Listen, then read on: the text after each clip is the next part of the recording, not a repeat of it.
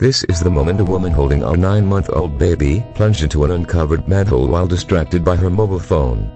The dangerous opening is partially obscured by a tall advertising sign standing in front of it. The mother, not noticing the manhole, steps around the sign as she brings the phone up to her ear to talk to someone. One foot slides into the hole and she plummets out of sight, clutching her baby as they fall.